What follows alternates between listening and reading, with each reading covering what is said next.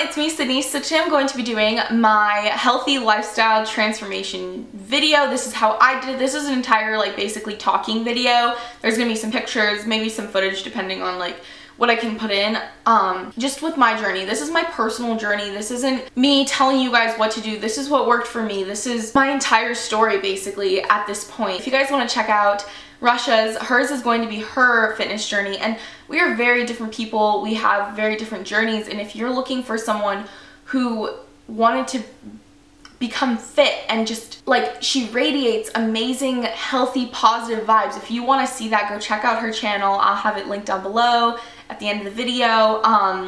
If you guys want to hear about how I lost 55 pounds, then keep watching. I've learned so much within this journey so far, and I'm not stopping because this is a lifestyle. This is something that I love. This is something I want to continue. I want to inspire others, and I am not certified. I am not at all telling you that this is something that, is going to work for you. This is just personally what worked for me. So before we get started, I just wanted to do that disclaimer. And the other thing is, I'm still on my journey. My journey is never going to stop. I'm never going to be able to say, wow, that was a great journey. Now I'm gonna go and eat crap again. Because I love the lifestyle I live. I love the way that I live it. I love the feeling of waking up in the morning and knowing that I have a passion, a dream, ambitions, and things that are pushing me to keep going. This is like a lifelong thing for me. So before we go into how I did it, I'm gonna talk to you about my life before December 17th of 2014. That was the day that I made the change. Before that, I have hypothyroidism. That's something I can't change. That's something that I still have. I take medication for, but it makes it harder for you to lose weight. You get tired. There's a lot of symptoms from it, and side effects and stuff like that. I have hypothyroidism, and with that comes other health problems that you can gain because you're not healthy and you're obese. And at that point, I was majorly obese, but because of my height, I don't look it compared to a shorter person. I looked obese, but I didn't look severely obese, but I was reaching that point. I was 233 pounds. I would sit on the couch, I would eat. The only vegetables I would ever eat were on a sandwich from Subway, and I'd eat the entire foot long. I had extremely high cholesterol, and it was the bad levels, According to my thyroid specialist, I was also becoming pre-diabetic, and that kind of scared me because that's something that you just don't think about when you're at that point. I was 14, and I never thought that I would ever have to deal with that. I was always tired. I was becoming severely depressed, and it's not a chemical thing for me personally. It's not something I take medication for. It was because of my eating and my exercising habits, because I wasn't doing those things, because I was sitting and moping around and not promoting my health, I hated the way I looked. I had such awful body image, and I hated my face. I hated my arms. I hated my legs. I hated everything. I hated the way I walked. I just hated it. I would put a fake smile on and plaster it on my face and pretend that everything was okay. And the moment I got home, I wouldn't look in the mirrors. I have 7 mirrors in my room, and I would just come upstairs and eat and then go to bed. I would have snacks laying in my bed, and I have a binge eating problem, so I mean, for me it was really easy to just emotionally eat, and then I'd binge, and then I'd feel like crap, and then I'd just go to bed. And then I'd wake up in the morning feeling like crap because I'd go to bed feeling like crap. I woke up one morning and I'd hit my breaking point. I told myself, Sydney, you're going to kill yourself or you're going to get healthy. One of the two. I was having extremely suicidal thoughts. I had hit the point where my depression had gotten so bad that I was like, is life really worth living because I'm so unhappy? Should I be breathing right now because I'm so fat?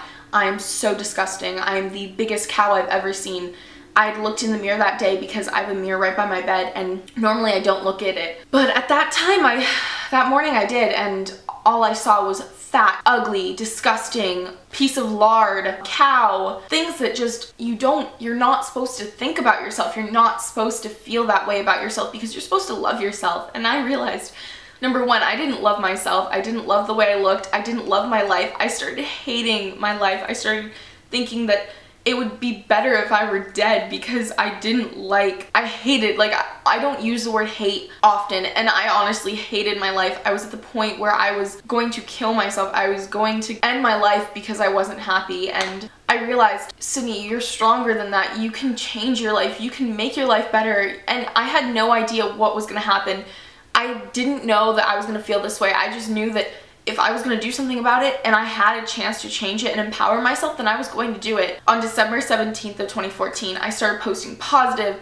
I started going on walks, and then I started doing like walking and like jogging in my neighborhood, just a lap around my neighborhood, and then maybe 2, at some points I would do 2. I just got outside, I got active, I started tracking what I was eating on my MyFitnessPal. I changed my life and I felt better about it. It was super gradual. It wasn't anything that was like, gosh, I'm gonna go protein load today, I'm gonna go eat all this stuff, because at that point I wasn't used to even eating meat. I literally would just eat carbs, and it was the bad complex carbs, guys. I would eat chips, I would eat all those things that just weren't, like, you can have them in moderation, but I would literally sit down and eat a family-sized bag and think it's okay. I made goals for myself. I created my account on Instagram. You guys can scroll all the way down. You guys can see my first post. You guys can see all those things. I started tracking on MyFitnessPal. I started seeing what I was eating, and then I started making the changes. I told my friends and my family that I wanted to make this change. I don't think that they thought I was serious about it, because you know, a lot of people say that they're gonna do it and then they don't follow through, but I was so motivated. I had the motivation within myself before anyone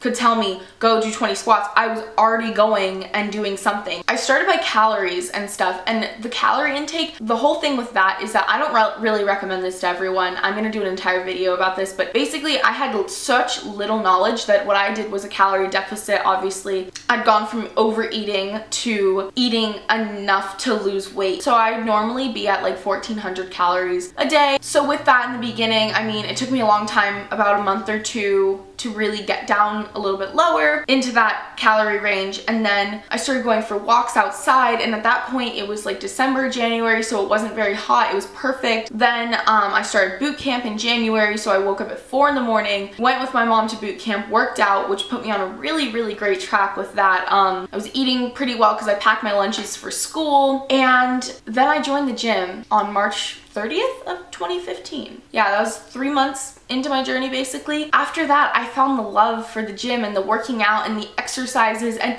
not that I didn't like going to boot camp, because I love boot camp. Sometimes I go there just for random sessions and stuff. But having the motivation to go to the gym and being there around people that are like-minded and wanting to go work out and wanting to do these things. For such a long time, I was just a cardio bunny. I didn't lift, I didn't try that, I didn't want to, because the best thing for fat loss is cardio. But the thing is, I was so scared, I was so intimidated by people at the gym, and I realized one day, eventually after, you know, a while, that I needed to start lifting. Before, in the very beginning of the gym, I had my mom drive me to the gym. I had my dad drive me to the gym because I couldn't drive at that point, and it wasn't very far, so my parents were okay with it. I'd spend about an hour at the gym, maybe 45 minutes. I would get my little workout in, and then I'd go home. But the ways that I would stay motivated during this entire process is I would buy workout clothes. I buy pretty cheap workout pants, which they're around like 10 to 15 bucks per pair, which honestly isn't that expensive, and that's when they're full price. So those ones are the Danskin brand. Those are my favorite because they're capris and they cover enough where I can wear them like out in public. Pretty easy. But I bought myself some workout clothes to motivate myself to keep working out. I created realistic goals that I could hit. In the beginning, if you guys go and look back, I would take pictures, progress pictures.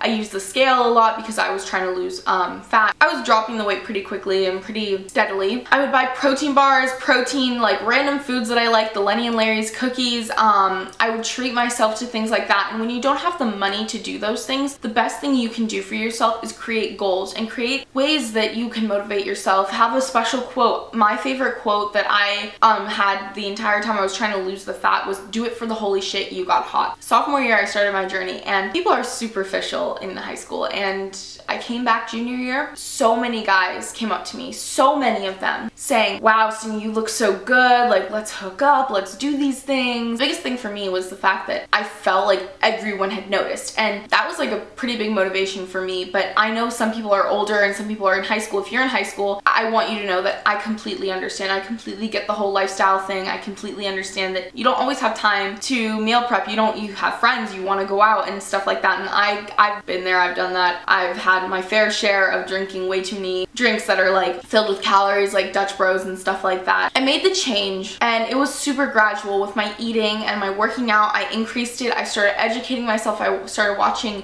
Nikki Blackletter, Heidi Sommers. I would look at all these accounts and I would just fall in love with the way that they love themselves and the way that they, you know, work out, and the way that I didn't want to be them, but I wanted to aspire to be like one of them. I've completed things that I never dreamed I could do. I can run an 8-minute and 32-second mile, which, I mean, for some people that's really slow, but for me, I did a 15-minute mile and that was hard. And now I'm at an 8-minute and 32-second mile. I can fit into women's medium. I love the way that I feel. I love the fact that my life doesn't suck anymore, and I was the one who changed it. I feel so empowered. I lost 55 pounds. That's something I never dreamed. I never dreamed I'd be able to lose 50. When I hit the 40 mark, when I hit the 30 mark before that, and then when I hit the 50 mark, I thought, holy crap, Sydney, you did this on your own. No one gave you a special magical pill. No one gave you surgery. No one did any of that. You did it on your own with hard work, exercise, healthy eating. This isn't just a short-term thing. Being healthy is a lifestyle.